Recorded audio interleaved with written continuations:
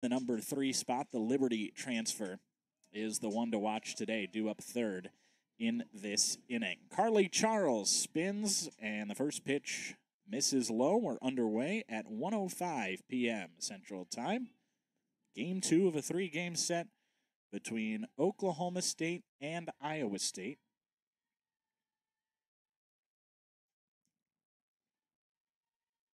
Two of the original Big 8 schools that will remain in the Big 12 even after the departures and additions next year.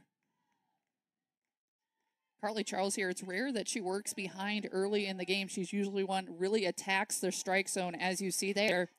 Poulard lays down a bunt and is thrown out by Carly Spellhog. McKenna Andrews covering first. Well-executed bunt defense by Iowa State. In Poulard yesterday, she shows bunt. Sometimes she swings away, sometimes has a ton of speed to show off. But Carly Spellhog attacked that very, very well, threw it from a low position, able to get the out. Rosie Davis at the plate now, the freshman second baseman.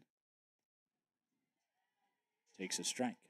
Oklahoma State, a team that can hit with some power. Wind directions blowing straight in today. Different than what we saw yesterday. Granted, wasn't much of a factor yesterday, but Oklahoma State going to need a hard ground balls and line drives today. And the power hitting is where Oklahoma State has done their damage this year. Yesterday, though, 5 hits, all singles for the Cowgirls. They're second in the Big 12 in both triples and home runs. Top 5 in doubles as well. There's a strike to make it a 1-2 count on Davis.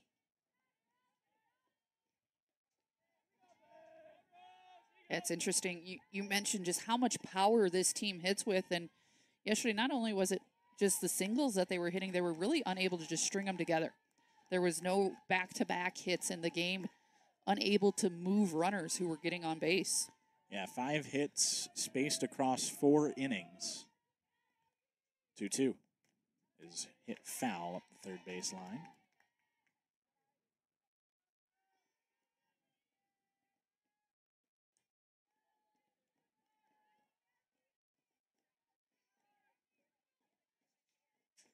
Davis this season, certainly part of the power hitting, 9 doubles, 6 homers. 2-2 is smacked foul and well out of play. And for Iowa State, Carly Charles, the lone upperclassman in this pitching staff, as you mentioned, has kind of been the consistent factor for Iowa State this year.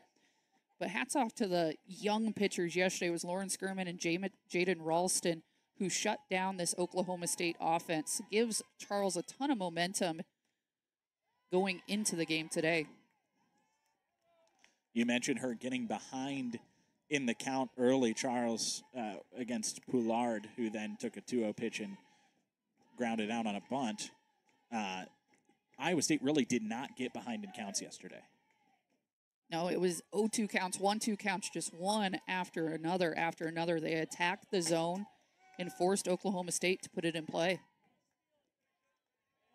Still 2-2 on Davis as she's fouled off 4 in a row.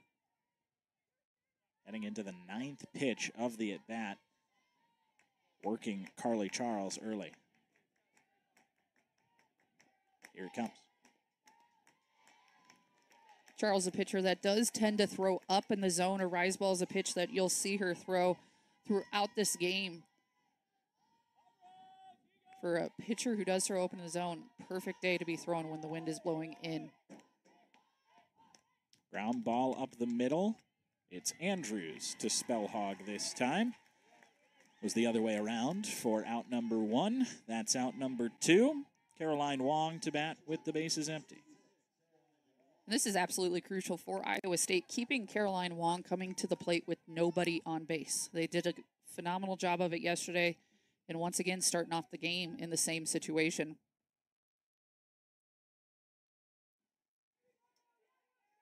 Wong, the Liberty transfer, twice the Atlantic Sun Player of the Year.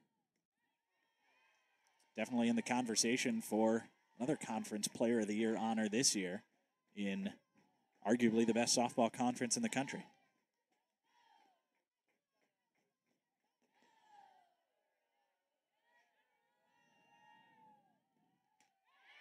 Charles chases there. the high ball. Yeah, able to throw that rise ball effectively so far this first inning, getting Wong to chase after that pitch.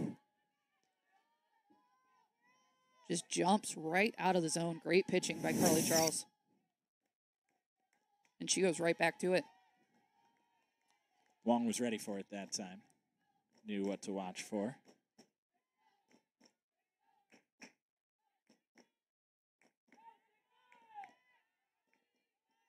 Here's the 1-2. Foul up the first base line.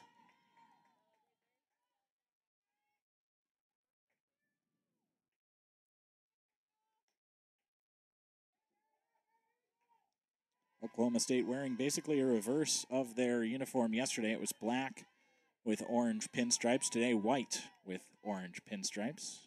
1-2. Didn't miss by much. Charles there attacking high in the zone. That ball really didn't jump out of it, so Charles thought she might have gotten a strike 3 call on that pitch.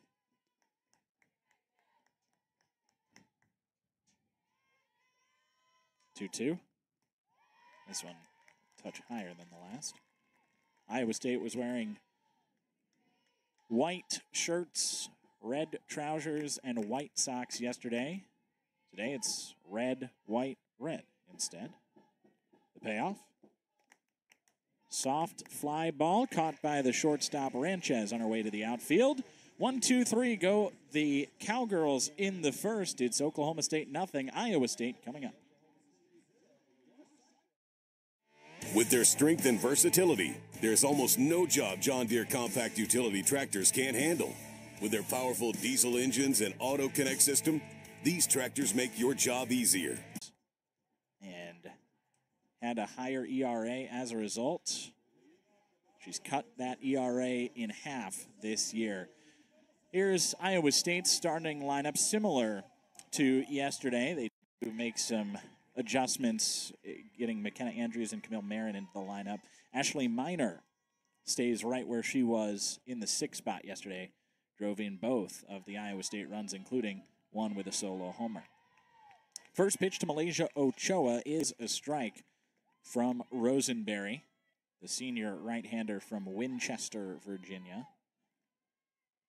Rosenberry has always been a pitcher who's been able to move her pitches. This year, though, she's had a lot more command with those pitches, staying closer to the plate. You never want those spin pitches to be over the plate, but staying closer to the plate, getting a lot more hitters to chase after what they call to be her spinner pitch.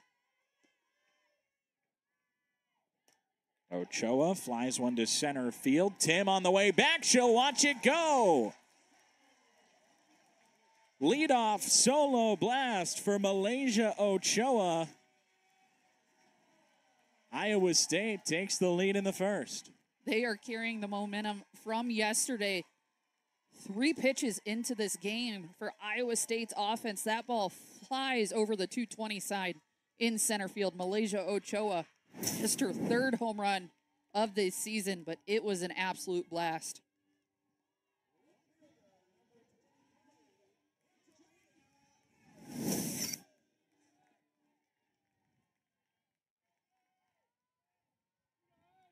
Wind blowing in, apparently not a factor. Here's Angelina Allen, who takes high. Ochoa certainly has the power factor. Hit 12 home runs last year. A little bit slower pace this year, but just her 3rd of the year. Yeah. I tell you what, I mean, this one's coming in at a pretty good pace, and that ball was absolutely crushed. To go dead center, I mean, she had it timed up completely perfect, got fully extended through the ball, and to start the game that way, such a tone setter for the game today. The 1-1 to Allen is a strike on the inner edge.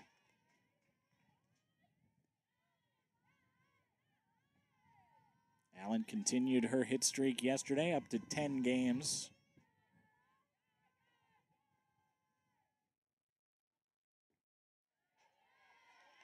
With a double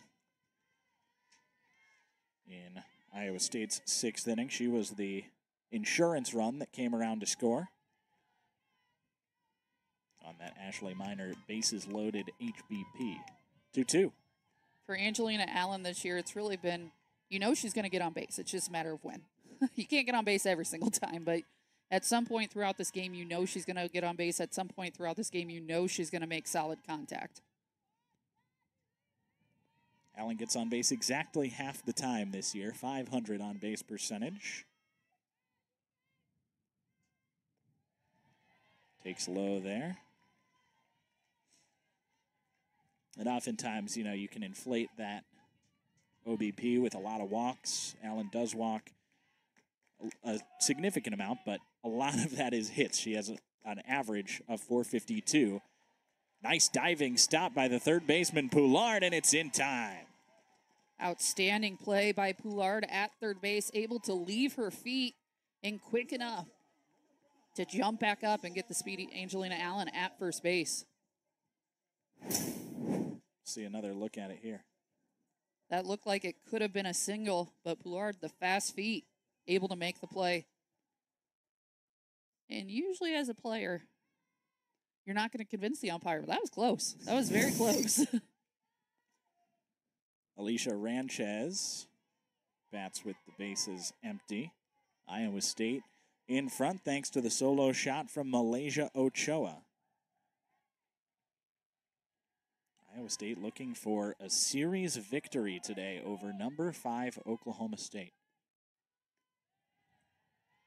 Iowa State able to pick up a win off of Oklahoma State now in each of the past 3 seasons.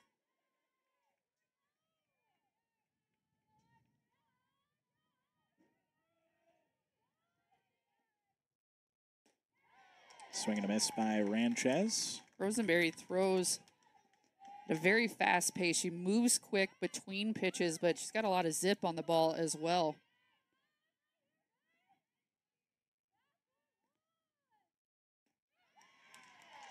You'll see Ranchez there just slightly behind that pitch. She's throwing it hard. Iowa State thought that they were behind Kilfoyle a little bit yesterday. It feels like you're seeing a little bit of increase in velocity from Rosenberry, who just missed the outer edge there.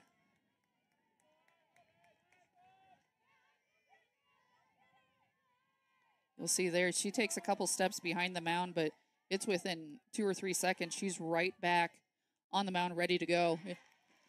Gets her first strikeout of the day as Ranchez swings and misses.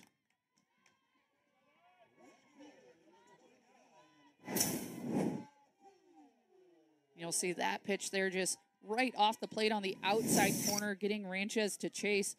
Very smart pitching by Rosenberry. Tiana Poole fouls off the first offering.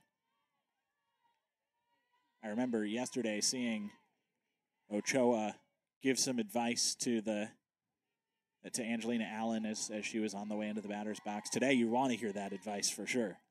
Definitely. I mean, it's anytime you can have your players communicating with each other with what they saw, especially when your lefties are talking to your lefties, your righties are talking to your righties. Pitchers' sequences are so similar to each other, especially at different points throughout the game. So communication amongst batters is huge. 0-2 to Poole. Called. Strike 3. Back-to-back punch-outs for Ivy Rosenberry. With the Cyclone strike first. Solo homer for Ochoa. 1-0 heading to the second.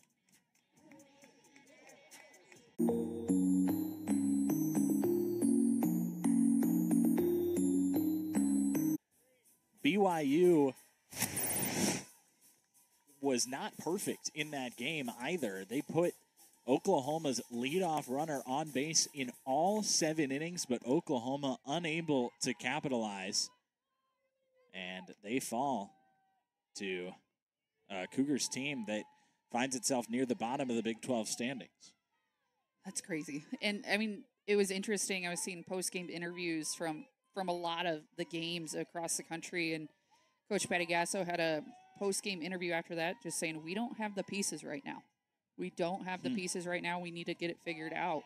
And I would imagine after yesterday's chaos, there's a lot of teams that might be saying that right now. Carly Godwin leads off the second inning for Oklahoma State.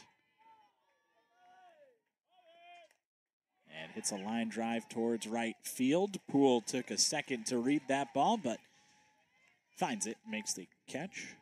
And that catch in right field, it doesn't always have to be pretty, but she was able to get the jump she needed to make the play. So here's a look at the top 10. 6 of the 9 teams that were in action yesterday lose, including 2 Big 12 teams. Just a crazy day of softball. And we'll see what today has in store for BYU and Oklahoma. That was game 2 of that. 13-9, Clemson able to put up a lot of runs on the number 3 team in the country. It's 2-0 on Lexi McDonald. And she takes low and outside. Charles behind in the count 3-0. As Iowa State is in danger of surrendering what would be its first walk of the series. No walks in 7 innings pitched yesterday for the Cyclones. There's the first. That pitch there, very close to the zone. Iowa State, you put yourself in a situation now, possible double play ball.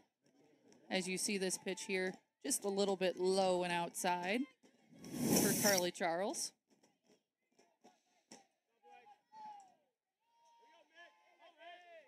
Michaela Wark will stand in, the designated player. And sees a strike. As a pitcher here, you think, okay, 1 walk, really not the end of the world. And it's not. It just is important, though. See how Carly Charles bounces back here. Minimize any damage. Keep the runners out of scoring position. Charles, that's just the 14th walk she's surrendered in inning number 53. She is a player that likes to pitch to contact, and this is an Oklahoma State team that likes to be aggressive.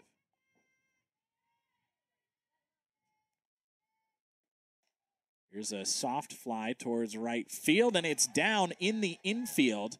Andrews able to recover and throw out the lead runner in McDonald's. Wark reaches on fielder's choice.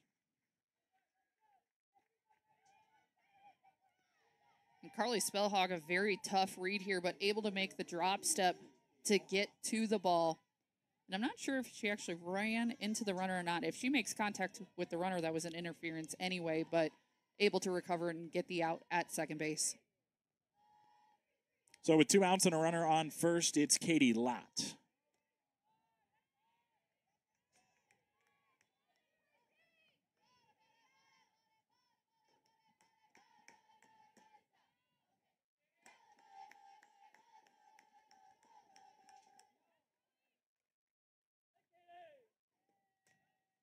Ground ball to third, knocked down by Minor. Throw across is in time, and the inning comes to an end. A 1-out walk goes nowhere. Iowa State remains in front. To anyone passing through our state, this might be the view they see.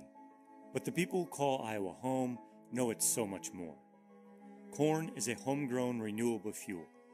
Corn is fed to pork, beef, poultry, and dairy so that we can enjoy delicious. We have a big line of people wanting pictures and autographs. Iowa State softball, the main event here, of course, with a 1-0 lead in the bottom of the second inning. It'll be 5, 6, and 7 due up for the Cyclones, beginning with Carly Spellhog.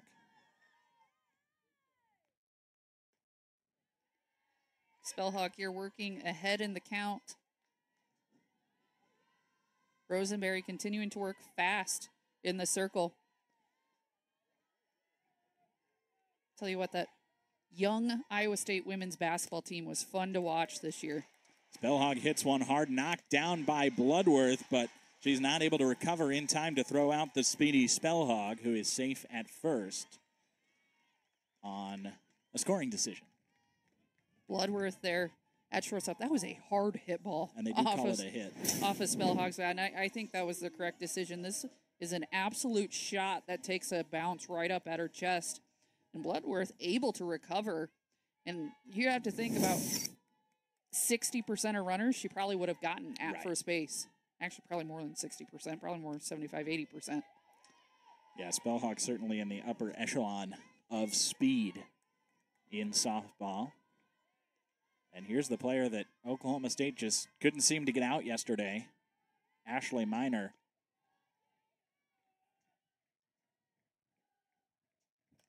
It's a high fly ball, right field and deep. It's into foul territory, and it's caught by Lexi McDonald. Spellhog is safe at second. Tagging up, but a very close play, a good throw by McDonald. And McDonald played that very, very well, moving towards foul territory and smart base running. Spellhog knowing her speed here and tagging at first, and actually just would have been safe anyway with the obstruction call by the third base umpire. But either way, she beat it out.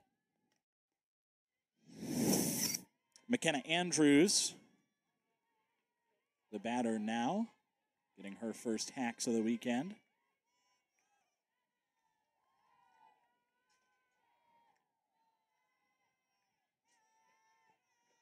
Runner in scoring position for Iowa State. And she'll move to third on the ground out by Andrews. So 2 outs and a runner at third for Camille Marin.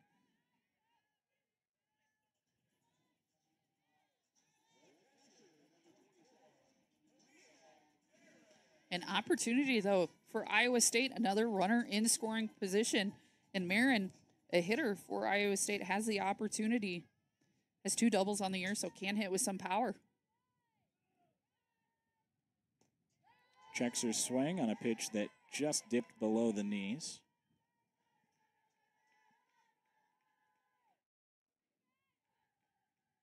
Marin 2 doubles, a pair of RBIs as well. And we'll see an early visit to the circle for Oklahoma State pitching coach Gary Eberle. No action in the Cowgirl bullpen. You'd like to think that Oklahoma State's plan for the weekend is complete game for Kilfoyle on Friday. Check. You'd like to think that they want Rosenberry to go the distance today, and then probably Kyra Aycock to go the distance on Sunday if they can get away with that.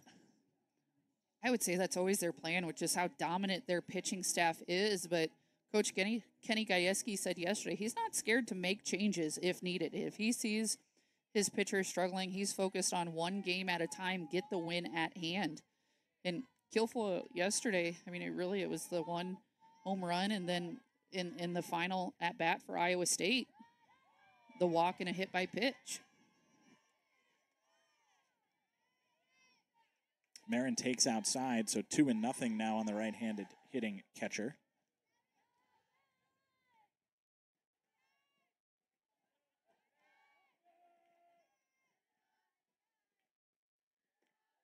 And takes low.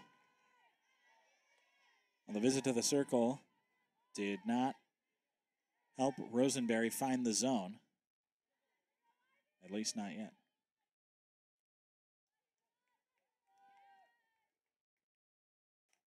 This one fouled off.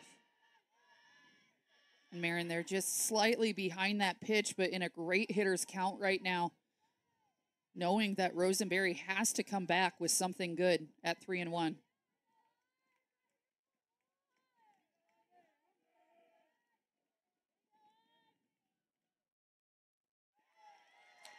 Or not, and she can take a walk.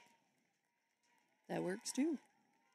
Runners on the corners for the bottom of the Iowa State order. Olivia Wardlow does not get a ton of RBI chances. She has 7 driven in on the year. And with a runner like Spellhog at third base, first and third situation here, you have a slapper up to bat. Iowa State's really trying to produce a run. So you have to wonder if they're going to try something on the bases in order to just get Spellhog in and see Wardlow lead off the next inning.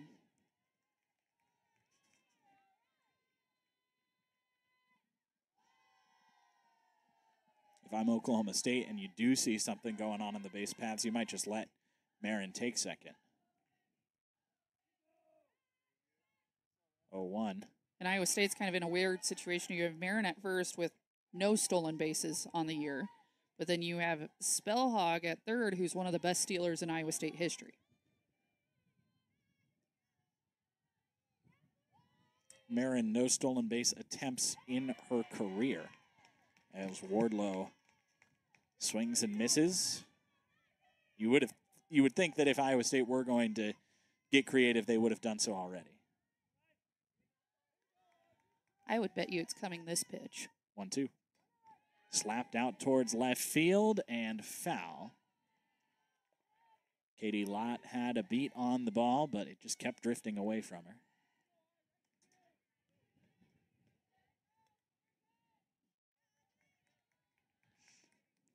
And if this is a ball here, I would expect Marin is going to be going on this pitch. Okay. Holding you to it. Do it. 1-2. Fouled off again. She was running, though. I know things.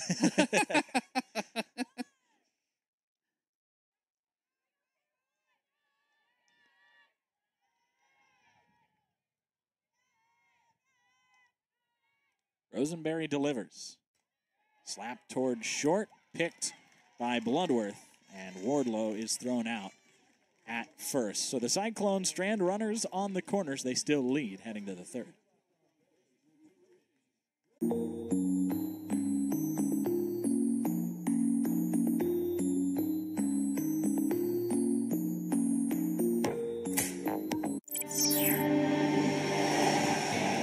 Lead on number 5 Oklahoma State. The Cyclones looking for the top 5 series victory over Kenny Gajewski's Oklahoma State Cowgirls. It's been a great run for Kenny Gajewski, one that he hopes to continue. 4 straight Women's College World Series for the Cowgirls, and to make it 5 in a row, they're 34-7.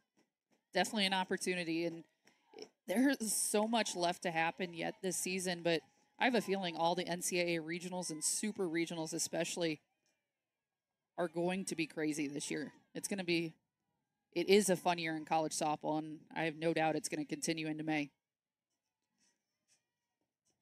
Bloodworth fouls this one off and is behind 0-2 as Carly Charles is picking up where Iowa State pitching left off yesterday. 5 hits for Cyclone pitching, but no runs and no walks. 0-2 is fouled off.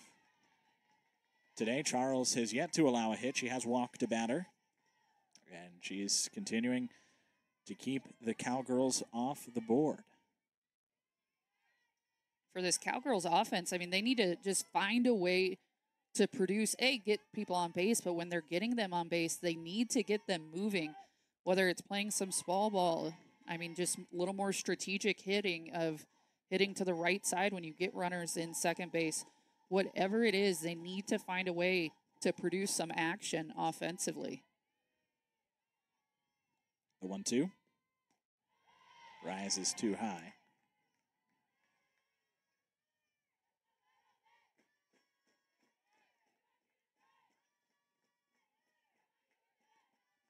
Bloodworth, Tim Poulard due up in this third for the Cowgirls. This one popped up shallow left field. Allen runs toward the line to make the catch. And that's something you'll see a lot when Carly Charles is pitching. Not uncommon for that ball to fly sky high with hitters getting underneath her upward spin. But Angelina Allen able to play it perfectly. Claire Tim, the center fielder, comes to the dish. Good season at the dish for Tim this year. 327 average, 14 driven in, 4 doubles, 4 homers, pair of triples. She scored 28 times. This one fouled off. Very common in college softball and in baseball as well, just using that 9 spot in the batting order as more of a second leadoff hitter. We're seeing a lot more teams go with a little bit more power at the top of their lineup, and the true just super fast person is ending up in that 9 spot.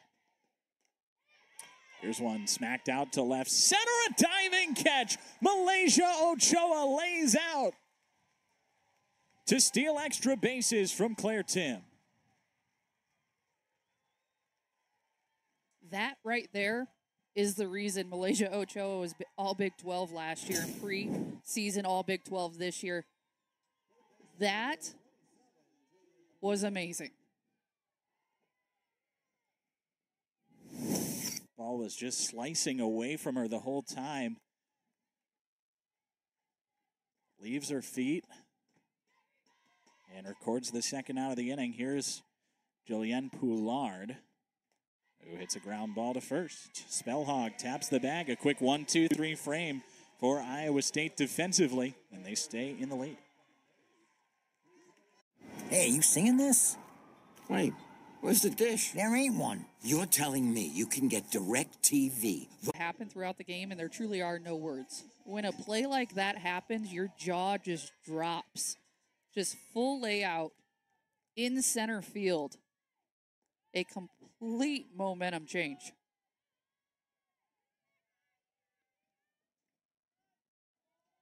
Iowa State with 3 hits on the day. Rather 2 and a walk.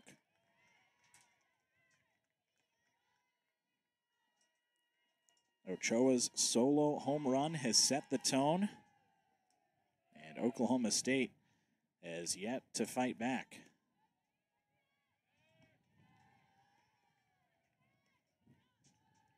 For Iowa State right now, really just an opportunity to build on. You have a defensive play like that. Energy is high in the dugout. You're at the top of your order, middle of the game. Such an opportunity for the team. Ochoa with a looping liner out to left that Lott gets underneath. First down of the inning. Looping liner to left for Lott. Couldn't think of any other L words to say there, though. Say that 3 times fast. Angelina Allen.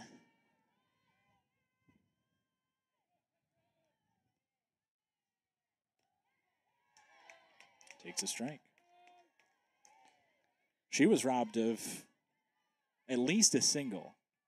Probably just a single. It was kind of a softly hit ball on that grounder between third and short in the first inning. Julienne Poulard laid out, made a nice defensive play.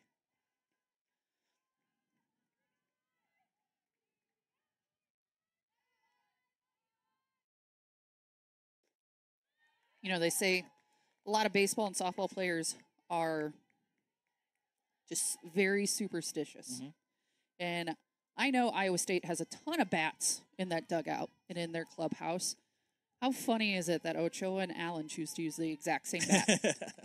Ochoa uses it and leaves it there, and Allen comes up, picks it up, and uses the same bat. There you go. I bet they have 20 bats in their clubhouse and in their dugout that are that exact same size, but they use the same one. Maybe even the same model, I think. No, literally the exact same bat. Yeah, Ochoa yeah. uses it, drops it, Right. and Allen picks it up and uses the same one. 2-2 is outside. I'm saying that they probably have other bats that are the exact same model. I'm telling you, they do.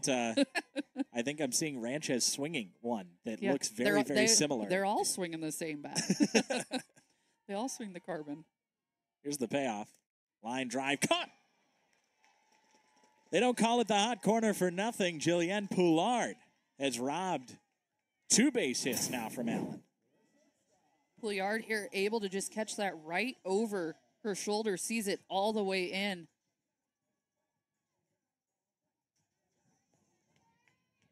It's amazing the athleticism of third basemen to just make that play look so routine.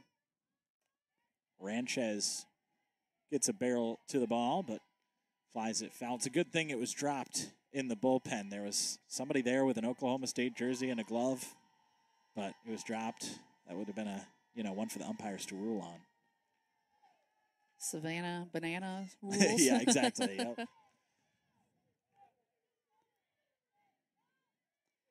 Ranchez looking to bounce back after a strikeout in the first inning. Typically a very hot bat for Iowa State.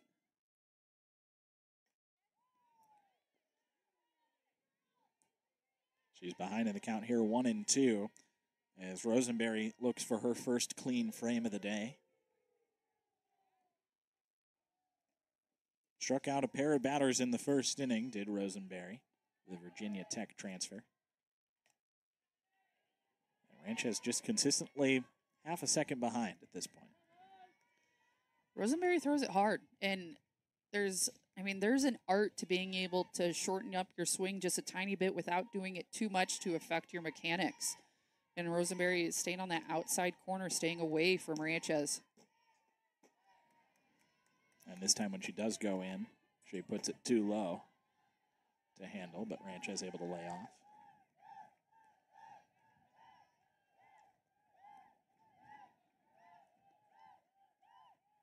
From righty to righty, the 2-2.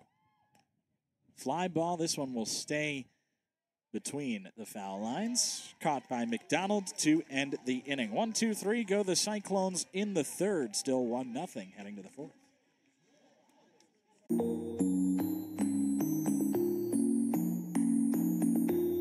We want a trimmed tree and an unfractured coccyx. Sadly, we can't have it all, except at Sport Clips, where we check in with the pros in men's hair and total.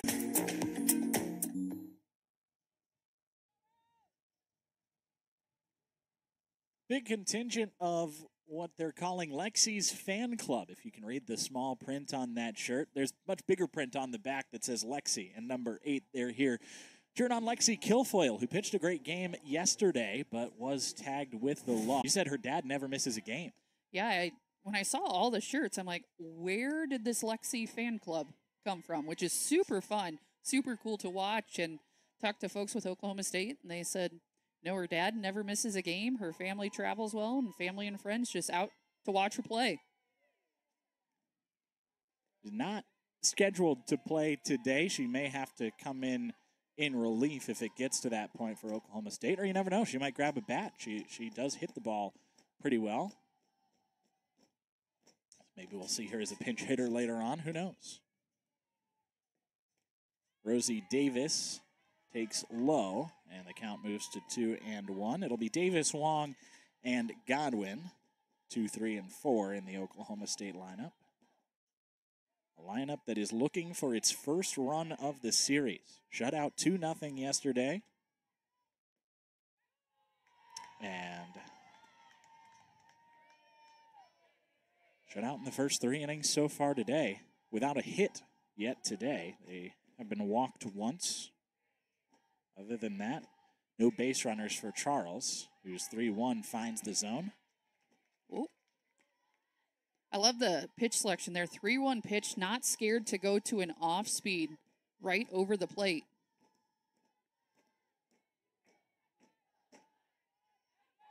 Expect Davis to be a little bit more aggressive seeing a pitch like that.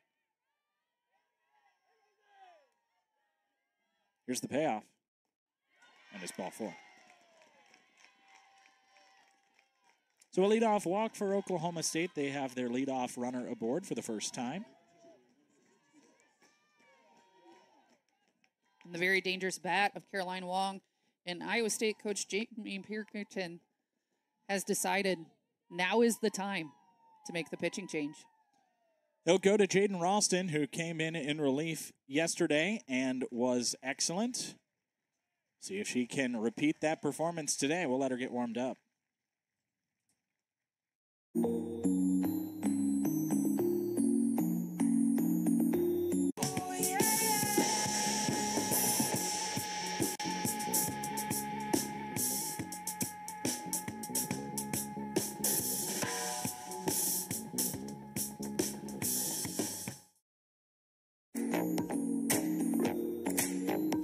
Strikeout in yesterday's action. We'll see if Ralston can continue her momentum in relief today. Comes in with a runner on first and nobody out. Oklahoma State looking for its first hit of the day and its first runs of the weekend with the batter that they probably view as their best chance for either one of those in Caroline Wong. Yeah, very dangerous situation here.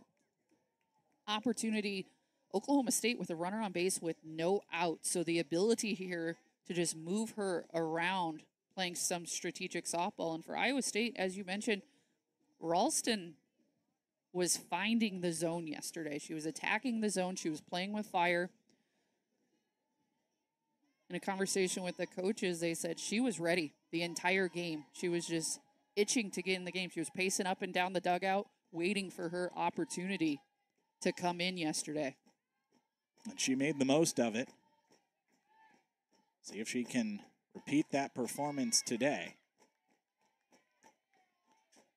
Facing the heart of the Oklahoma State lineup with a runner already aboard. But she certainly wasn't scared of the moment yesterday. The 1-0 to Wong is lined towards center field and down. Oklahoma State with its first hit of the contest. 2 aboard, nobody out in the top of the 4th as Oklahoma State is threatening. Caroline Wong there taking that off-speed pitch, driving it into right center field. Just very solid piece of hitting. Especially in a day like today, you're looking to produce runs. You're not looking to take some huge swings, move base to base.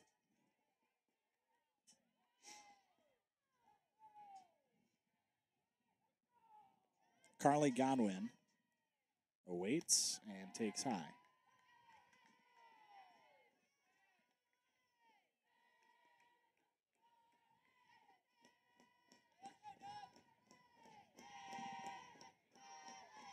A line out her first time. This time misses outside, does Ralston. Godwin 0 for 3 yesterday. 0 for 1 so far today. But a huge opportunity for the Cowgirls here. And she's worked a 3-0 count. And unlike yesterday, Ralston here working behind on the hitter. Needs to settle in a little bit, attack the zone. Iowa State defense, middle infielders playing for a double play ball here. That one finds the zone.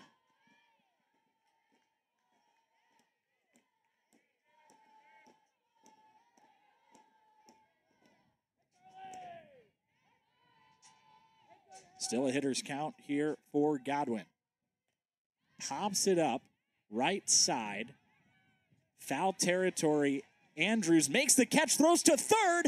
In time, a double play.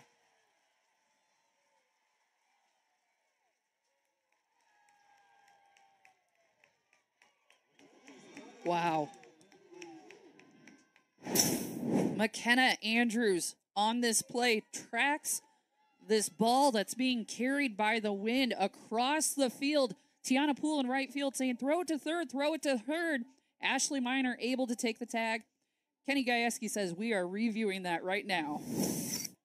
So that play under further review. But the call on the field is out at third. Godwin certainly out on the foul pop-up, caught by Andrews. And we'll see if Rosie Davis is safe or out at third.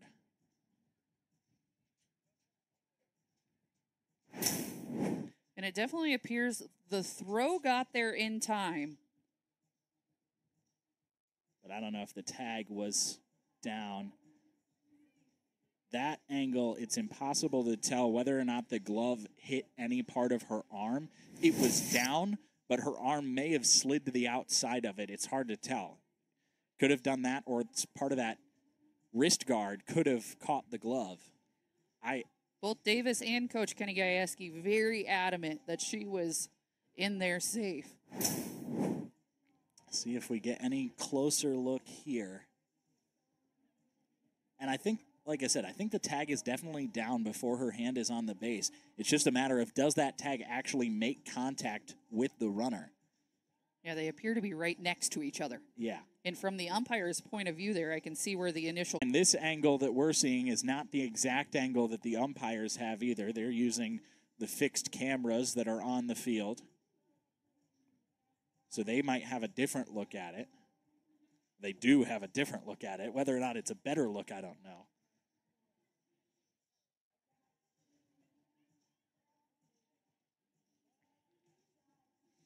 Umpires in today's contest, by the way, Jonathan Hand at third, Riley Cobb at first. Behind the dish is David Lee.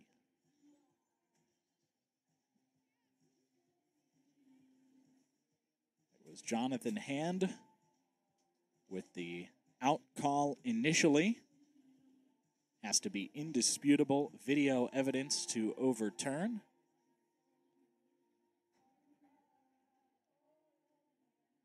And that's part of it, right? Can you indisputably prove that she wasn't tagged? Yeah, the call on the field is huge in this situation. In a bang play like that, and that's I think why this replay is taking so long. They're probably seeing angles where they truly cannot tell what the call should be. I think if you're starting this review from nothing, if the only thing you're looking at is the video, you say, okay, she's probably safe. But that's not where this happens. You have to have 100% no doubt proof to overturn the call. What a critical call in this game. No kidding. Oklahoma State starting to get some momentum. And it'll continue with a safe call. It'll all but evaporate with an out call.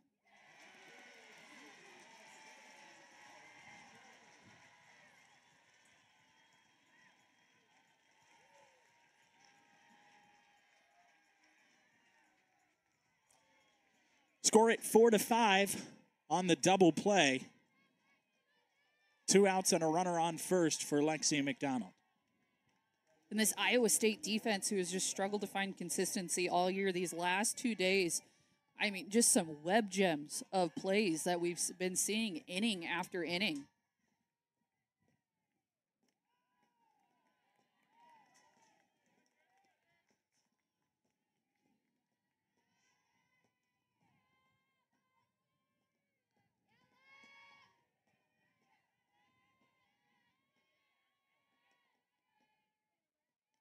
One-0 pitch to McDonald is a strike. We did see an error by Iowa State in, I think, the first inning yesterday.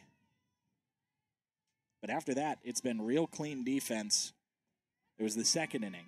Since then, very, very good defense on both sides. Oklahoma State has not committed an error all weekend.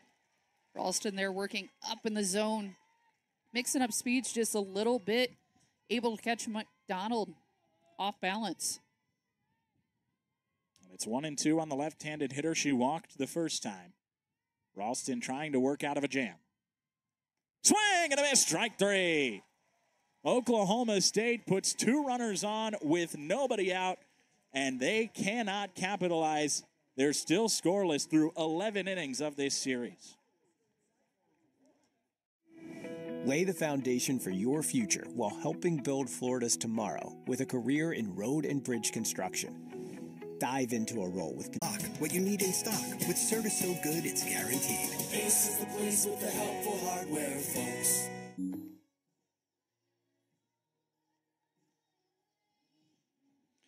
Halfway through this game, Iowa State in front 1-0.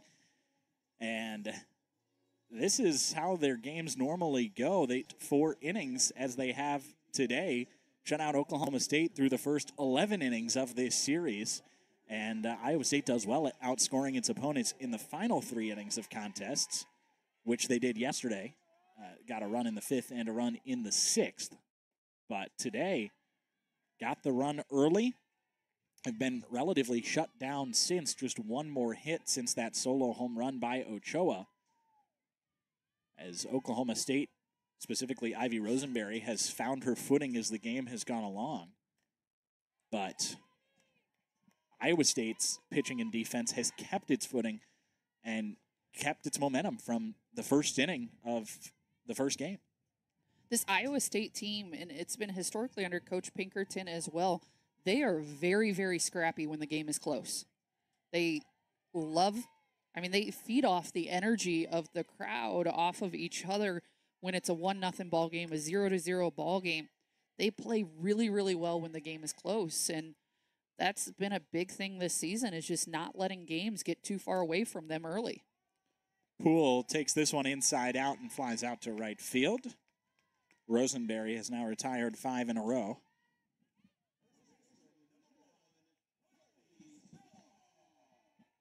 Spellhog has Iowa State's last hit, the fifth-year first baseman, Carly Spellhog. Singled to lead off the second inning. Iowa State has just one walk since, for its lone base runner since then. Spellhog, her last time around, was able to reach third. Almost was an opportunity for Iowa State for another run. They were trying to get something to happen with her on third. As she reached on an infield single to lead off the second. Went to second on a foul fly out to right field. Got to third on a ground out. And here she's struggling to catch up with Rosenberry. That's really been the story for Iowa State today. Malaysia Ochoa certainly caught up, got ahead, and extended through that fastball of Rosenberry to push it over the 220 wall in center field. But other than that, Iowa State has had trouble tackling the fireballs thrown by Rosenberry today. You'd like to see Iowa State hitters just shorten up a little bit, and that's exactly what Spellhog's going to do here. She's going to change her approach, see the ball better out of the hip.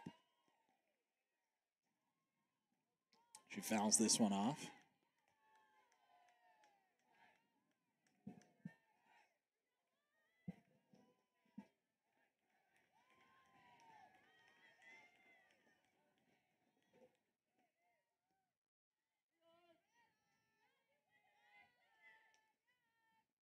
Two-two. Popped up towards us and behind us and out of play.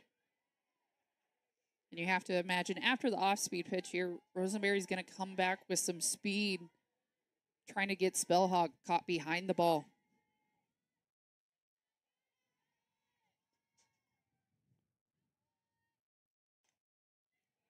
She is behind it, but enough to stay alive. And that's all that matters. Sometimes a foul ball is just as valuable. If that's a pitch you know you're not going to hit with power, being able to foul it off is an incredible skill to have as a ball player. Here's one hit sharply up third, but Poulard gets it on one hop and throws out the speedy Spellhog for the second out of the inning. And placement of that hit almost the exact same as her first at bat, the ground ball in that 5-6 hole. But Poulard there, able to stay on her feet, makes a huge difference.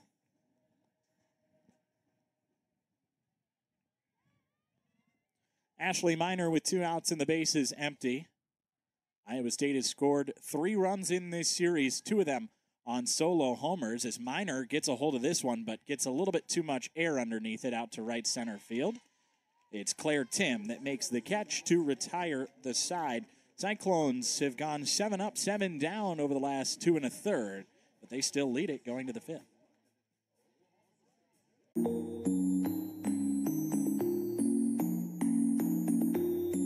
Build your future and Florida's tomorrow with a job in road and bridge construction. This is back to back. For the love of football, for the love of La Liga.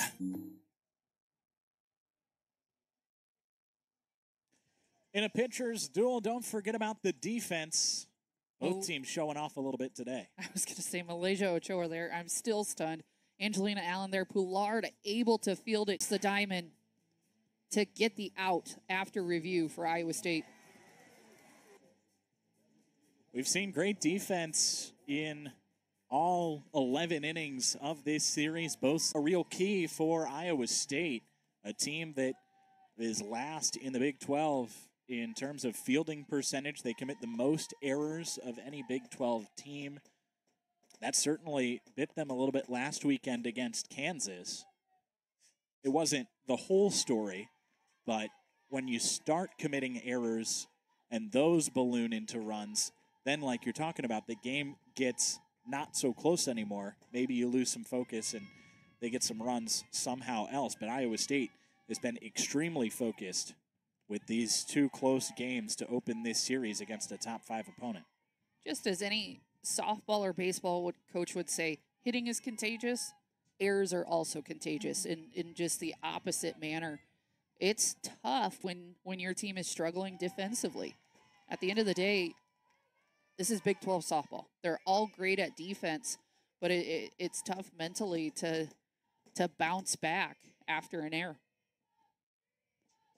3-1 now on Michaela Wark, who reached on an odd fielder's choice her first time up. Swings through this one. She popped it up on the infield the first time, but neither Spellhog nor Andrews could get there.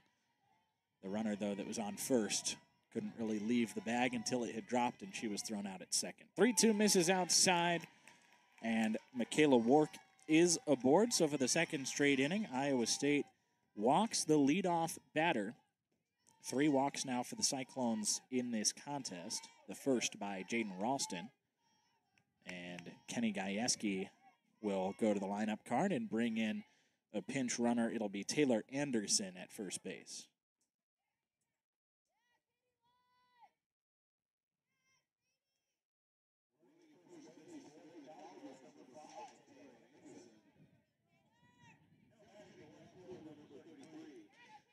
Anderson 4 for 5 in stolen bases this season. See if they decide to get her running. For Oklahoma State right now, I think they'll try just about anything to get the offense going. It's a bunt here, and it's a successful sacrifice. Anderson moves to second. Katie Lott retired. Score at 5-4. And I love the call there. I'm typically on the approach with softball. I want to see power. I want to see the big hits. But after 11 scoreless innings, they need to produce a run. I love the call there. The sacrifice bunt. You have a very fast runner now at second base and 2 hitters who have gotten out both times their first at-bats, but have hit it to the outfield. But they'll pinch hit for Bloodworth and bring in Macy Graff instead. Macy Graff also pinch hit in yesterday's contest.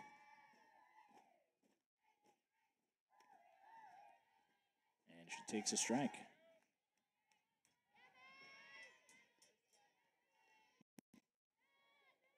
Graff 0 for 1 yesterday. Lined out.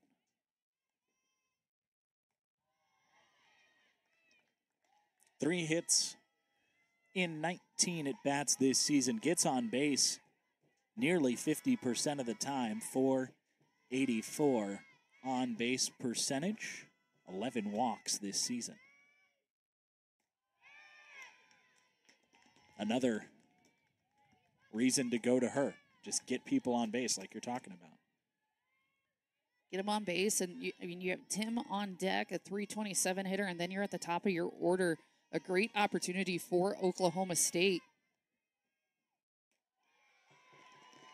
3 straight misses by Jaden Ralston after opening the at-bat with a strike. It's a hitter's count for Macy Graff. Oklahoma State's base runner came via the walk. They could get another one here. And a walk right now just as valuable as a hit. Just get yourself on base. It is low for ball 4. 2 runners on for Oklahoma State as they look for their first breakthrough of the series. The Iowa State defense going to come in and talk to Jaden Ralston here.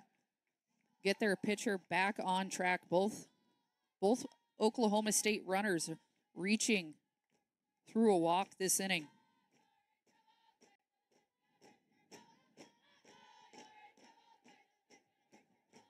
In the bullpen, it looks like the southpaw Aziza Rodriguez is getting warm. The only southpaw we have the potential to see in this series. Oklahoma State does have one on its roster in Saylor Davis, but she has not pitched this year. And defensively, a tough out. So Tim is really a triple threat at the base. She's got speed. So it'll be interesting here to see if Oklahoma State sticks with some more of the small ball or swings away. Tim robbed of what would have been Oklahoma State's first extra base hit of the series on that diving catch by Malaysia Ochoa. Ralston getting a little jumpy in the circle.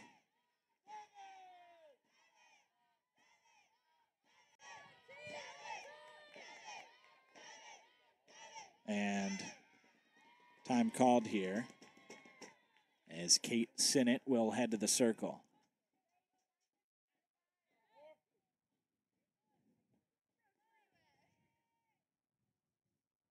Simply an opportunity to calm down Ralston a little bit. Yeah, it's frustrating as a pitcher when your stuff's just not working for a few pitches in a row. So sometimes all it takes is a conversation. As you mentioned, Iowa State did have Aziza Rodriguez up and going in the bullpen. She appears to be ready to go now. But Coach Kate Sinnott's going to talk this through with Ralston. And keep the ball with her.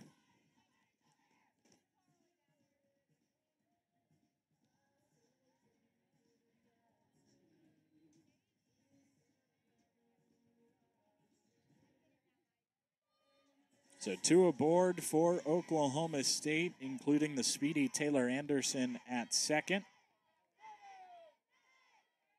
Claire Tim with both speed and power at the plate right now. There's a strike and a quick throw by Camille Marin, just right at her shortstop, Ranchez. Making sure that Anderson not getting too comfortable getting far off the base at second. Back-to-back strikes for Ralston to even up the count. And Ralston, a great job after that timeout call, just attack the zone. The 2-2. Called strike 3. Wow. 3 strikes in a row. Catches Tim looking at all 3.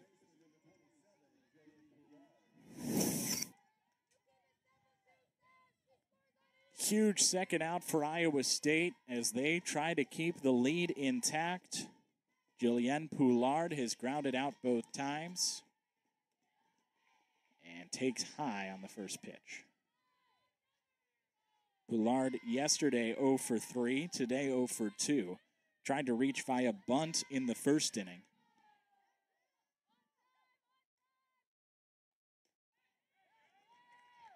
This one just off the outer edge, maybe a touch low. Another hitter's count for Oklahoma State as they try to take advantage. A completely different situation, though. 1 out versus 2 outs with runners on first and second. Right now, you're just closest base. That's all you're thinking. Get the ball to the closest base if you're Iowa State, and if you're Oklahoma State, now you're not looking as much at, hey, how can we move some runners? Now we're looking at who can get a big hit.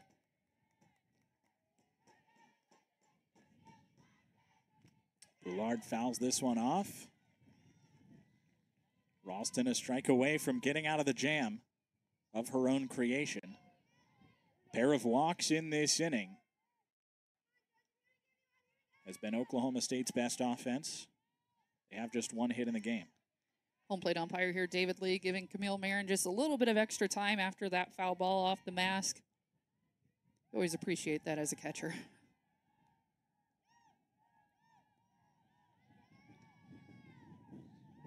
Ralston back to the rubber for the 2-2.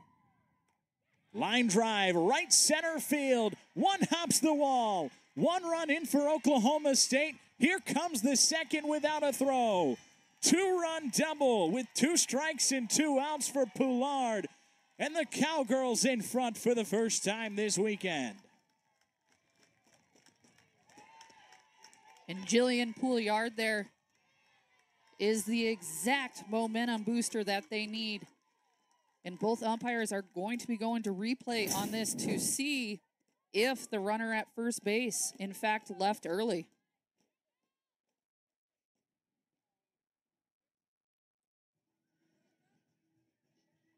It's a huge hit for Poulard. It's the first extra base hit of the weekend for Oklahoma State.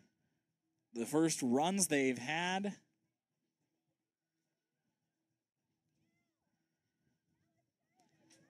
It's Poulard's first double of the season And here's the chance to look at if she left early.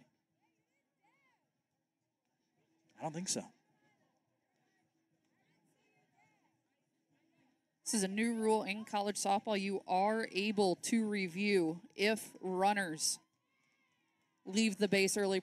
Going into that bat, very fast runners on the bases for them. What may have looked like they were leaving early, some runners just start a little bit behind the base, but it's worth a check. And you have to, as a coach challenging it, pick the runner that you're looking at. Correct. And it appeared he pointed at the runner at first base. I thought so, yes.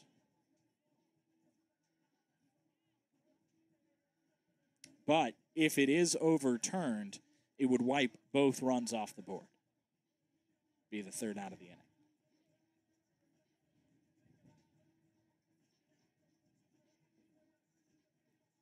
I don't see it likely to be overturned from this look. And this is the look from right behind home plate, which should be the exact view that the umpires have. And it's when the ball leaves the circle, you're able to leave the base. It's when the ball leaves the pitcher's hand.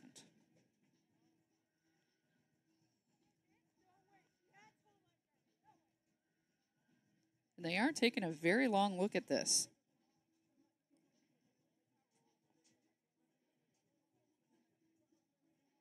Has the potential to be a huge call. But I think it probably stands.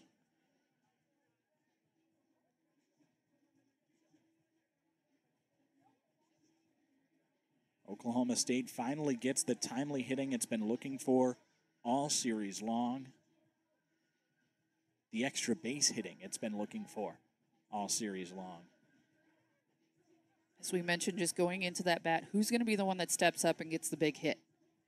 That can change absolutely everything in a game and in a series.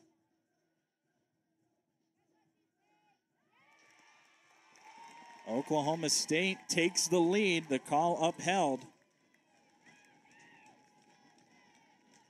And still a threat with a runner in scoring position and 2 outs for Rosie Davis.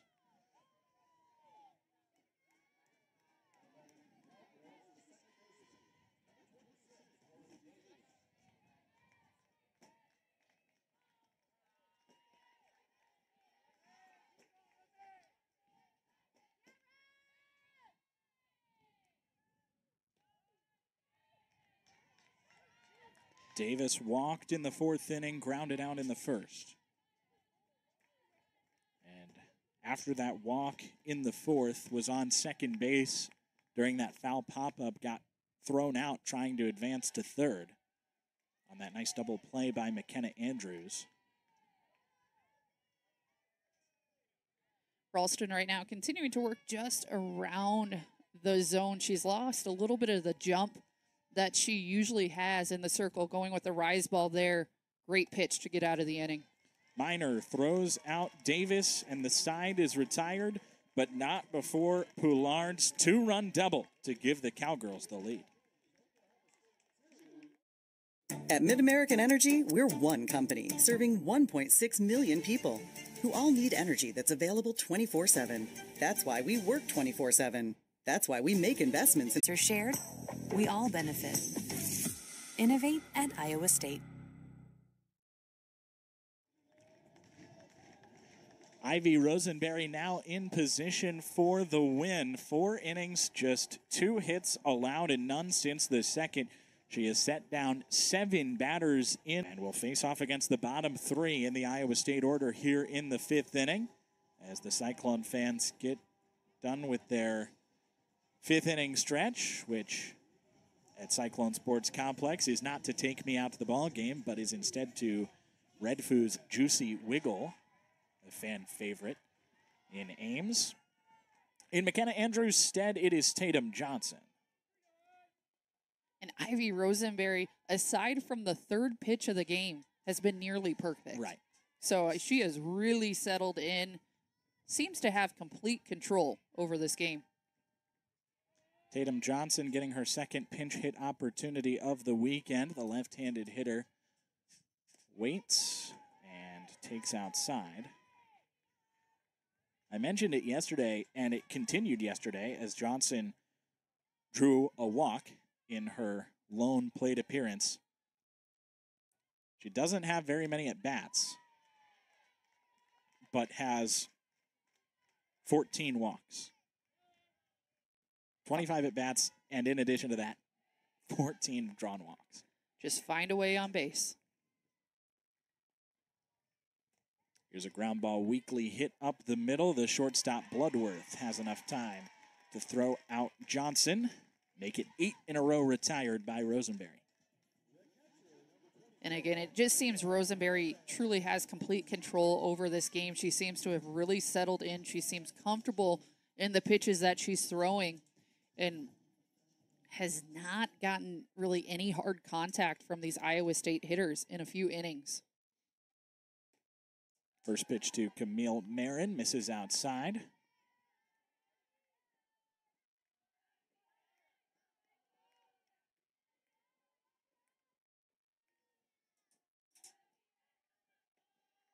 Another one just off the plate away. Marin is a hitter, you mentioned it, that can do damage. Pair of doubles this season. 3 doubles and a homer last year in limited at-bats. Pops this one up foul.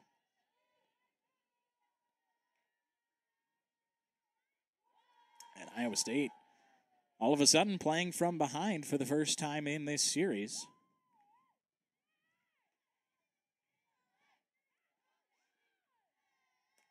Here's a fly ball to right center. Tim makes the catch. 2 outs for Olivia Wardlow. Marin, by the way, was the last batter to reach for Iowa State with a walk in the second. So the streak of retired batters extends to 9 in a row for Rosenberry.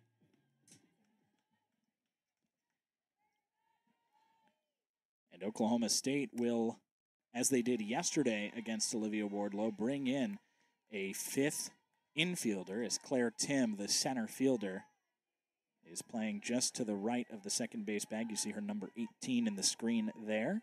This defense knows Wardlow is going to try to use her speed to get on. She tries to go for a power slap there, but placed perfectly is the left fielder lot. 10 in a row set down by Rosenberry, and Oklahoma State all of a sudden in control.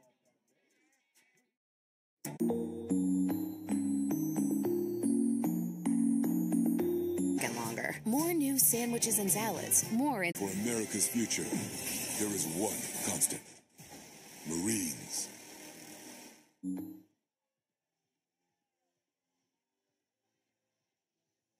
little bit of wind today, but otherwise, where else would you rather be on a day like today but the ballpark?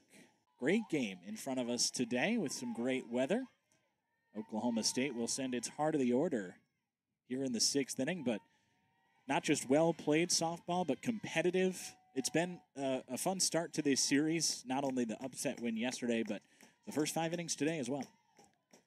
Both these teams, I would say especially Iowa State, just has kept it very close. Both teams clean defensively. And for Oklahoma State now, you just have a feeling last inning may have been a turning point for them. With Pouliard's double, I mean, you just have a feeling, a gut feeling here that these hitters are going to start stringing some stuff together.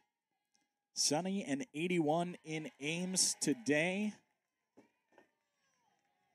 Somewhat of a rarity for the second weekend in April. We're only, less than 4 weeks removed from a series cancellation due to snow. 1-2 to Wong. Rise ball misses high. Here's one thing that I've noticed today. I was reading about Oklahoma State, and they call their orange America's brightest orange. I feel like in the cloudless sky, the bright sun, those helmets are shining pretty brightly today. Ashley Miner makes the catch. I was going to say, looking at those helmets, I I would have to agree with that. It's a lot of orange. Those shirts, certainly very bright. That giant foam cowboy hat in the front row there, very bright. Certainly brighter than the other orange in the conference, Texas's burnt variety. I think the helmets, though, the helmets take the cake. Oh, yeah. The sun's just reflecting off them. You see it there, top of the noggin of Carly Godwin. Lined out and popped into foul territory in what turned into a double play. Those are her 2 at-bats today. Godwin hitting north of 340 coming into this, just south of 350 coming into the series, but she's 0 for 5 in Ames so far. This one lofted softly to shallow center. It's the shortstop Ranchez to make the catch. Ralston this inning showing a little bit of frustration in the circle about not getting some pitch calls, but she's continuing to throw at these hitters' hands, and 2 hitters in a row now. She's induced weak contact off the inside of the bat of these Oklahoma State hitters. Tia Warsop bats and is thrown out just as quickly as I could read her name. 3 up, 3 down go the Cowgirls in the 6th inning.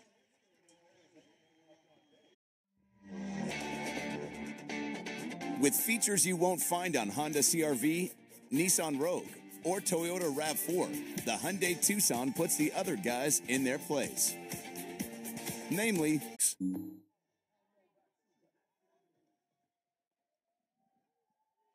for a while, we were calling this game the Malaysia Ochoa game, Allie.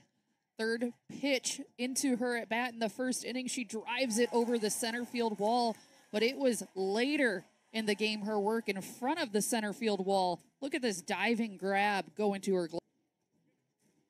Perhaps 2 of the most defining plays of the game from Iowa State's perspective until Oklahoma State took the lead with a 2-run, 2-strike, 2-out double in the 5th inning. So Ochoa trying to continue her momentum today, 1 for 2 with that home run. Ivy Rosenberry has put together quite the momentum for Oklahoma State, retiring 10 batters in a row. Finds the outside corner there.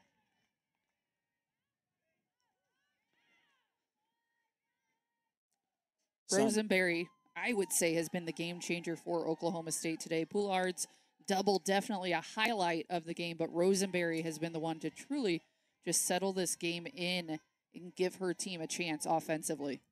Tia Warsop, by the way, remains in the game in center field.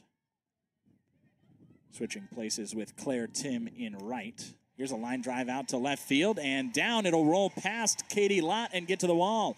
Ochoa to second.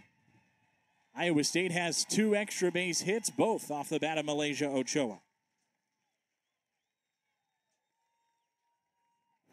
Have yourself a day here. Malaysia Ochoa drives that thing opposite field in the top hop. Goes right underneath the glove of Lott. And while Ochoa has been the most dangerous hitter of the day, Angelina Allen has been Iowa State's most dangerous hitter of the season. Ochoa climbs to second in program history with her 52nd career double, her 13th of the year. But Allen will come to the plate in a huge spot. You said yesterday in a similar situation, she was 0 for 2 in the 6th inning, and you said she'll find a way to get on base somehow today. I think she's going to get on base here. I don't know if it's necessarily going to be the way she likes to get on base. If you're Oklahoma State here, the smart thing to do is not throw anything over the plate. You look at the upcoming hitters behind Allen right now. Allen is the most dangerous bat Iowa State has. She's up with runners in scoring position. You need to be smart.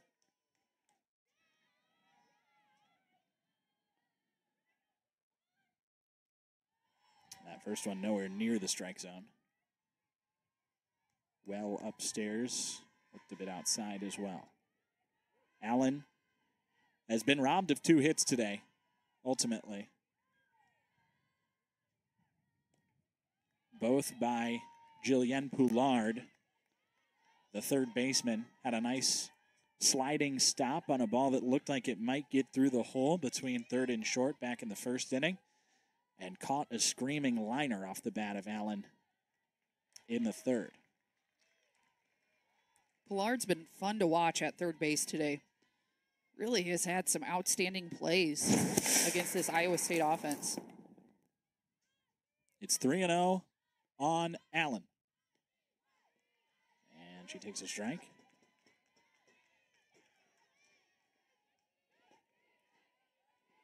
Hitters count for the left-handed batter. The 3-1. Line foul. I didn't expect Rosenberry to see that much of the plate with that pitch. I don't think Allen did either. A little bit behind that pitch. Out of Rosenberry's hand. It's full on the best hitter in Iowa State's lineup. The payoff. Line drive left field, a base hit. Ochoa stops at third, Allen to first. Runners on the corners and nobody out as Iowa State looks to get back in front. As I mentioned earlier in this game, you are not going to keep Angelina Allen's back quiet this entire game. Going opposite field, both her and Ochoa making the left fielder work, putting themselves on the corner for the heart of the lineup. And Oklahoma State's infield getting signs from the dugout as to where to position themselves. They're all in, making sure that the run can't score on a ground ball. Huge at bat here for the Cyclones. Also for Iowa State right now, you have 2 runners on base that are threats. With no outs, you really want to see your 3-4 hitters put the ball in play, but if needed, Allen and Ochoa are capable of making something happen.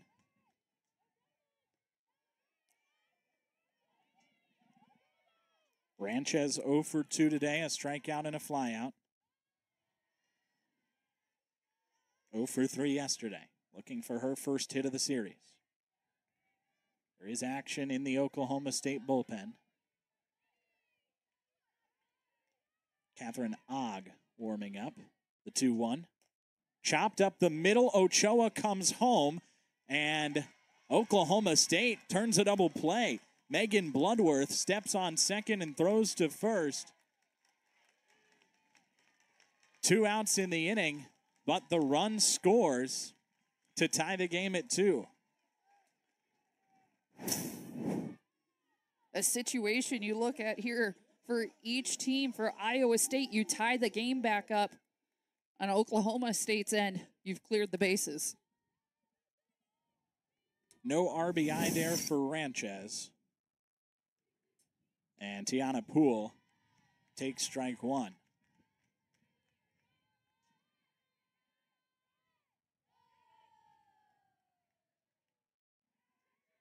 Poole 0 for 2 today, a strikeout and a flyout. And now behind in the count, 0-2. Due up for Oklahoma State, 6, 7, and 8. Likely Michaela Wark, Katie Lott, and Megan Bloodworth. 0-2, misses outside. I say likely Michaela Wark. It's her spot in the order. She was pinch run for the previous inning, and as the designated player, doesn't necessarily have to re-enter until the at-bat. 1-2. Is weakly poked to the right side. The second baseman, Davis, makes the play and retires the side. Iowa State ties it up. A pair of hits in the inning and a run-scoring double play. Tickets are on sale now for the Hy-Vee IndyCar Race Weekend Concert Series. Saturday, July 13th. See Luke Combs. We've always been greater than 12. Iowa State looking for its first series win over a ranked opponent. Since last year here at Cyclone Sports Complex, it was Baylor, the ranked team, before Camille Marin did some damage with the bat. Yeah, Marin driving that ball out into right center field. A very fun game. And as you mentioned, a ranked opponent series win for Iowa. Trying to avoid that fate today. Here's a high fly ball foul, but had home run distance off the bat of Michaela Wark. Wark just hit that one onto the practice soccer field behind the softball field here. A monster shot, just foul.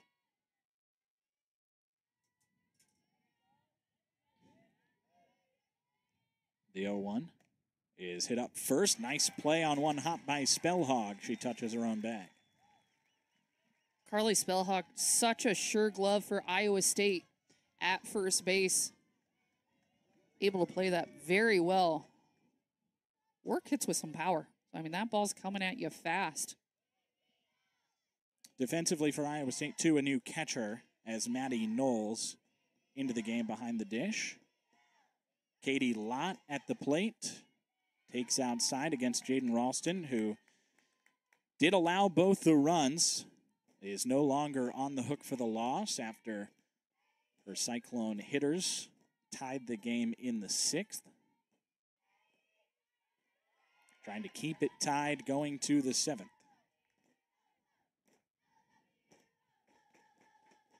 Lott 0 for 1 today. Grounded out in the 2nd. Successfully sacrificed in the 5th. And takes a strike there. 2-1 on the right-handed hitter.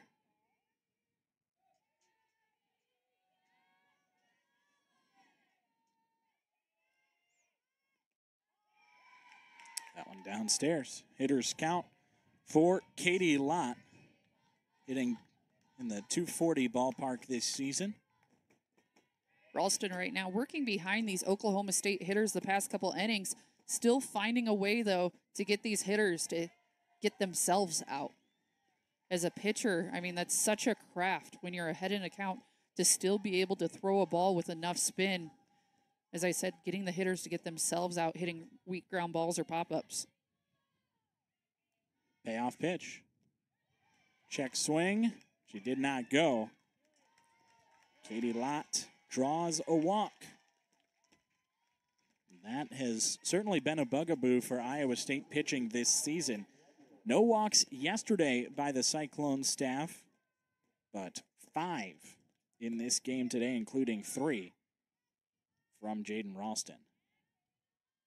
Substitution here for Oklahoma State. They'll bring in Hayden Sokolowski to run.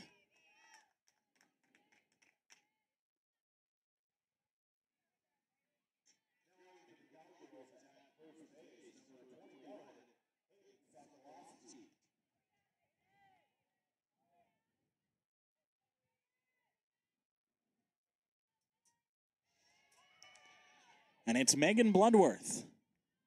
Shows bunt, pulls back on a pitch that misses low.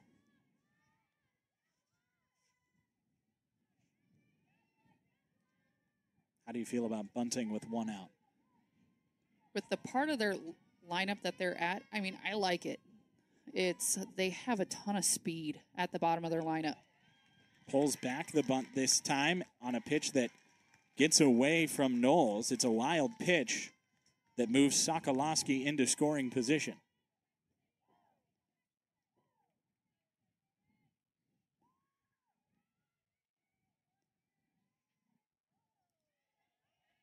Two and 0 on Bloodworth. Swings away, pops it up shallow center. It's Ranchez, the shortstop, for out number 2. And once again, a situation there. Ralston's down in the count, getting a little bit frustrated with some of the pitches she's throwing, but able to bounce right back and able to get the Oklahoma State hitter Bloodworth to hit a weak pop-up to Ranchez. Claire Tim struck out in a high-pressure situation her last time up. She swings through the first offering from Ralston, but struck out watching 3 straight pitches. Here she's swinging the bat. Tim 0 for 2 today.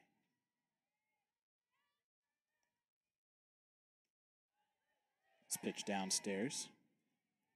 At Tim's last at bat, she went up 3-0. And then there was a pitching conference where Coach Kate Sinnott came out, talked to Ralston, and she just threw 3 darts in a row right into the zone. Tim takes outside. She was on the bases once yesterday, singled. 1 for 3 yesterday, 0 for 2 today. A hit here could be the difference, as Oklahoma State tries to take the lead in the final regulation frame. This one fouled back, and it's 2-2. If Iowa State will come to bat in this inning. Just a matter of whether they're playing tied or playing from behind. Spellhog, Minor, Andrews due up. This one hit high to left center, but it hangs up for Angelina Allen. And the inning comes to an end. Oklahoma State strands a runner in scoring position. We go tied to the bottom of the 7th.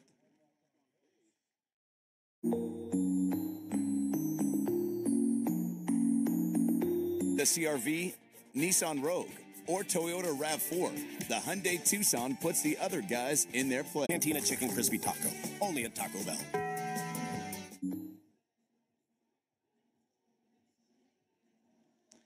Bottom of the 7th inning in Ames, a 2-2 tie between the Cyclones and the Cowgirls. Iowa State winners yesterday over the 5th-ranked team in the country.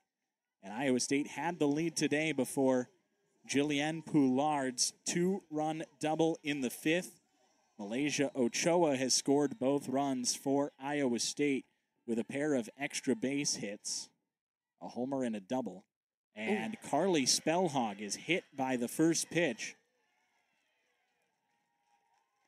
And Iowa State has its leadoff base runner aboard for the 2nd straight inning. Really tough situation here for Spellhog. For Iowa State, you want Spellhog on the bases. She is your best base runner. You want her on the bases. She says she's good to go. So for Iowa State, that's great news, getting your leadoff runner on base. Ashley Minor was the hero yesterday. Scored both runs for Iowa State, including a solo homer. Her 6th of the year. She's 0 for 2 today. It's a ground ball up first. Foul.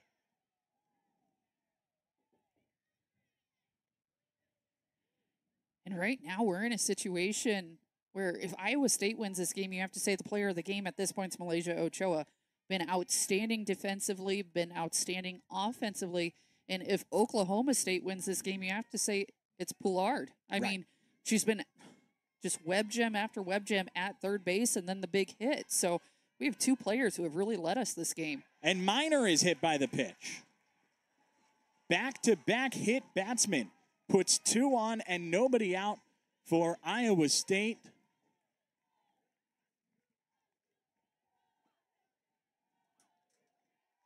And it puts a runner in scoring position, what would be the walk-off run. And just shocking here, Rosenberry has been on point these last 6 innings. She has attacked the zone. She's gotten the hitters to chase her stuff. She's been sending them down in order for the most part. And then this last inning, 2 runners on base right now.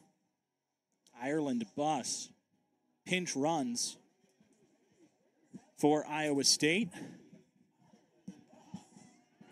And this is a situation where I think the situation itself is just screaming sacrifice bunt.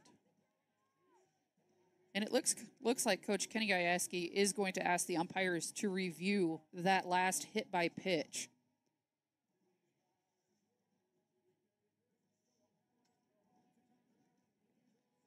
We saw a reviewed hit by pitch last weekend as well. Or maybe a couple weekends ago. it's not the same rules as baseball where you have to make an effort to get out of the way.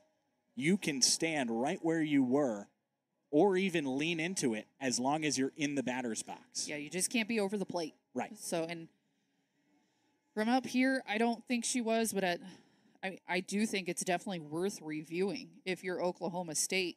The third review of this game. After none yesterday.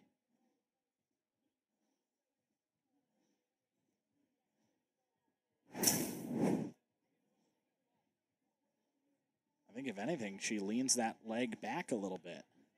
So as long as she's in the batter's box to start. Yeah, I don't think there's anything there to be able to overturn that. This might be a better angle.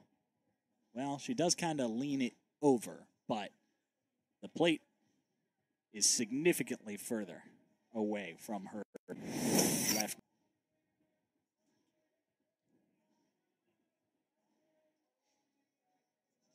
This shouldn't be one where they have to take a long look at this, right? Tell you what, right now in college softball, I love the fact that there is review because there are plays. You think about that play at third base earlier this game. 100% let's review it.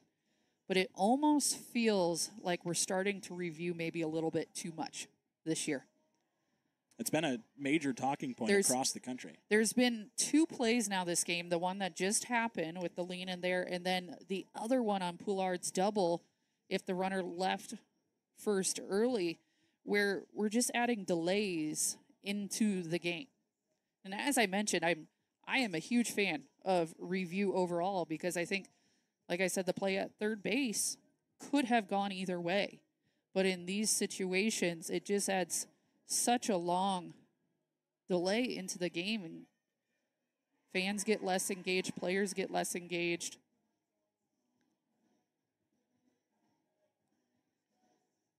And there's been talk, too, about the leaving early review, especially since that's new to the game this year, whether, that's gamesmanship and should continue to be allowed, as you get a look at Ireland Buss, who's running at first base, assuming this stands. I think there needs to be still a human element in the game. That's what the umpires are there for. In the Iowa State dugout, just as I was talking about, they're trying to get the crowd back engaged in this game. Everything just went quiet. You have 2 runners on base, and Coach Kenny Gajewski there using that challenge as a way to slow the momentum. Iowa State dugout leading the Cyclone Power chants. As it stands, 2 runners on, nobody out. As Iowa State looks to walk off a series victory. And now on the other side, Orange Power, the chant.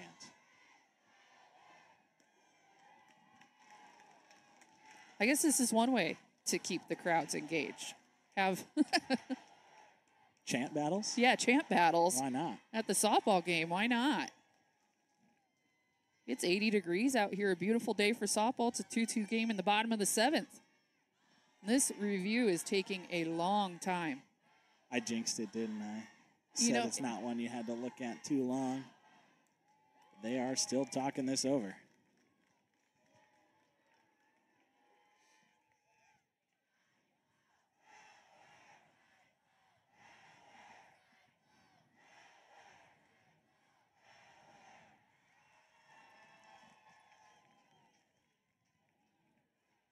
Stick around tomorrow. Come right on back for Game 3 of what has been an entertaining series between Iowa State and Oklahoma State. Cyclones took Game 1 2-0 yesterday. It's 2-2 in the bottom of the 7th today. Iowa State threatening to walk it off. Elsewhere in college softball, Baylor and Texas on the Longhorn Network. First game that really was a blowout in Texas's favor. Not necessarily what you'd expect from a talented Baylor squad. Every other game in the Big 12 has been close. That one was a 14-1 game. Between 2 ranked teams. So she'll stay at first. 2 on, nobody out for McKenna Andrews. And like I said, this situation screams sacrifice bunt. You would have to imagine in Oklahoma State, I mean, you had a long time there to talk these situations over. Andrews not really a hitter that hits with a ton of power. Oklahoma State corners are playing in pretty close. That is exactly what they are expecting.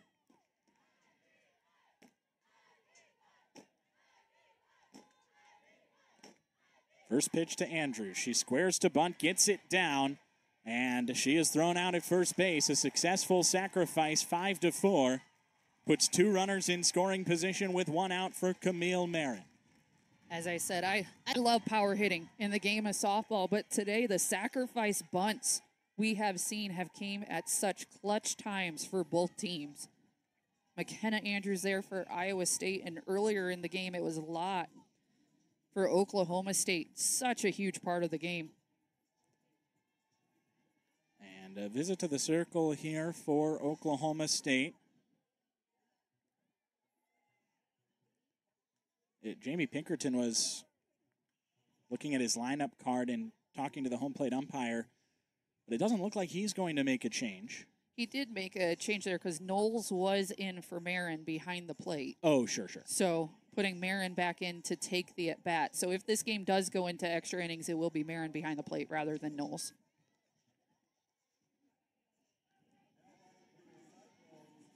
So in the batting lineup, no change.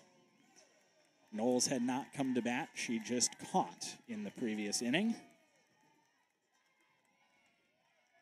Camille Marin with 2 in scoring position and just 1 out. Fouls it off.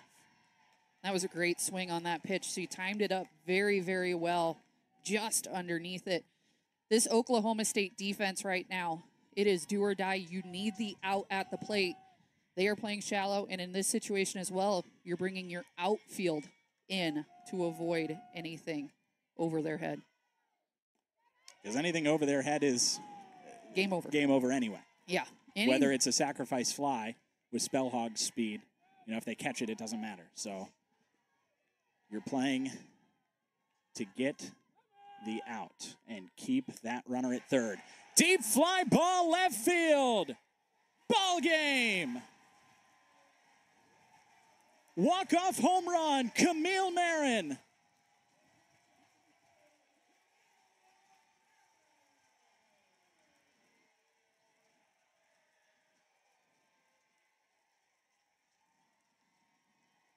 Wow, what a way to end this game today. Camille Marin, we show the Baylor highlights from last year. Who was the home run hit by? Camille Marin. That was Iowa State's last ranked win in a series. They get a PN app. This has been a presentation of ESPN.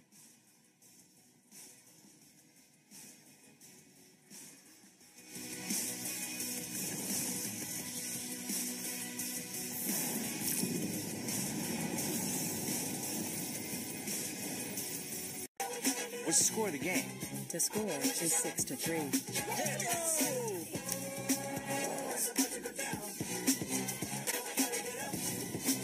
It's your journey. Own every mile in the new Hyundai Elantra with America's best warranty. Lease an Elantra for $199 a month. 1,000 bonus cash. Visit your Gulf Coast Hyundai dealer today. Toby, why aren't you eating your Cinnabon pull apart? Well, I wanted to save the best part for last, but it's all the best part. I don't know where to begin. Toby, eat your breakfast. Maybe I just smell it. The best part of Wendy's new breakfast Cinnabon pull apart is all the parts. I guess I'm not the easiest person to please. That's why I love Redfin. They show me homes that are perfect for me. Not too big, not too small. Yeah. It's like they know me. I mean, the Bears love having me here. We're like family. You want to know what sucks? But it's time for me to spread my wings and find a place of my own. Ooh.